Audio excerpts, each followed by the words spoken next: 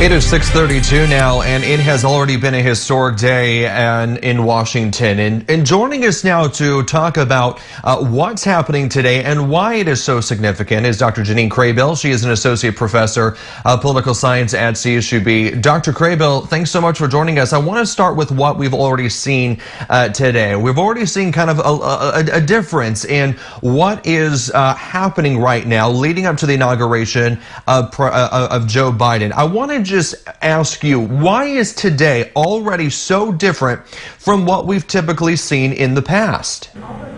Well, thank you so much for having me. Part of the reason why it is different is because, one, we're dealing with an inauguration during a pandemic, so we haven't experienced that before. Usually Washington, D.C. would have several 100,000 people attending the inaugural, and we won't be seeing that. Due to the events that happened on January the 6th, security is much tighter.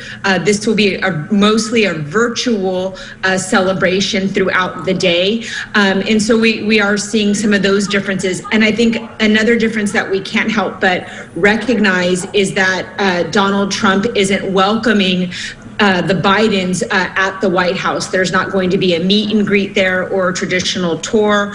As we know, earlier this morning, at Joint Andrews Base, Donald Trump gave some remarks, and then him and Melania, the First Lady, are off to Florida to Mar-a-Lago. So in terms of, again, seeing that normal transition of power, that's obviously absent, and we haven't seen that in modern presidential history.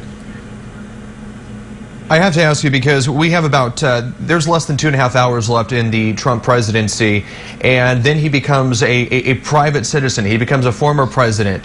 Yet we're still talking about impeachment. The impeachment trial is set to happen in the Senate after the president becomes a private citizen.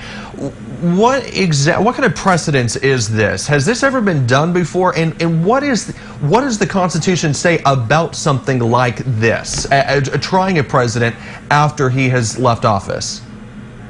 Sure. Well, within the scope of the Constitution, it doesn't specifically give us exact parameters with regards to impeachment and a trial period. That's why when there is an impeachment, you have our bicameral legislature meet and discuss rules, which they are able to set. However, there is precedent for a trial and possible conviction of federal officers of the government. That's happened with several judges who were impeached, for example, in the House of Representatives. Then they retired their post and they were convicted. So there is precedent on that level. We haven't seen that done for a president.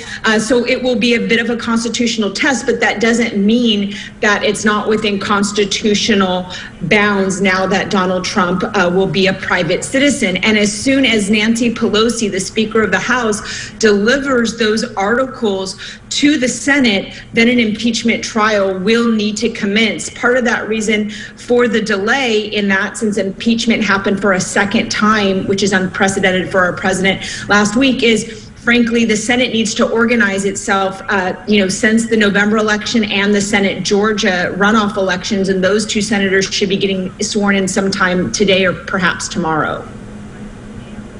You talked about this during the first impeachment, a little more than a year ago, saying that it could actually, bringing articles of impeachment could hurt Democrats in the long run going to the 2020 election.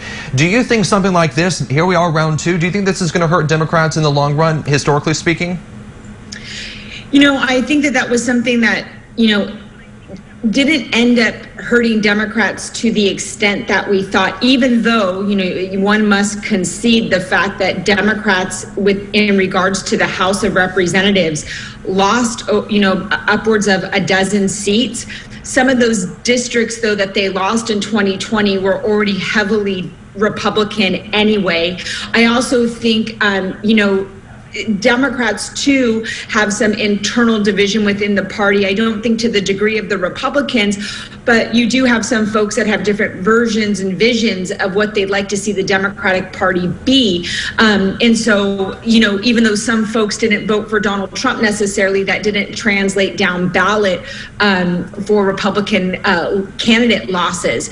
However, going to this impeachment, we still have 2 years until the next election, 2022. That's a lot of time. So I think that usually too with midterms, voters can have a possible referendum on the president because they can't vote on the president, so they take it out on the president's party, and sometimes that happens. It'll really just depend too on if there's a level of bipartisan support to convict the president, and we saw a level of bipartisan support to impeach the president for a second time, and the majority of the American people were behind impeachment. So this is complex, and I think that time will tell. I think it's a little early to say whether this will hurt the Democrats come the 2022 midterms. Dr. Janine Craybill, Associate Professor of Political Science at CSUB. It's always great to have you on to kind of put some stuff, put this historical day in context for us. Do appreciate it. Thank you. Take care.